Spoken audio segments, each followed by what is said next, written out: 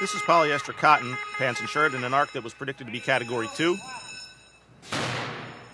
And you can see that the garments are basically instantly on fire, including the pants, and a firefighter will wander into our scene in a moment and swing the mannequin.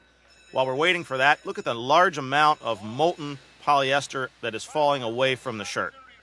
There's a little bit of wind in this particular circumstance, and it's making the fire spread much more rapidly and destroying the garments.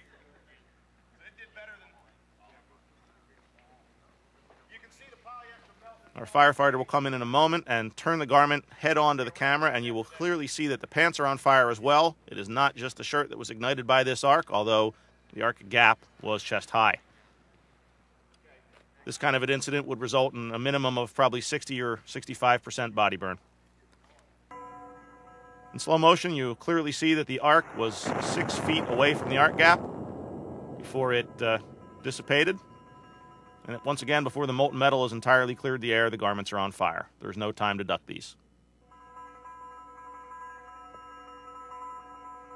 Frame by frame shows us once again the size of the arc, the distance it's projected from the gap, and the speed with which the clothing is ignited as a consequence.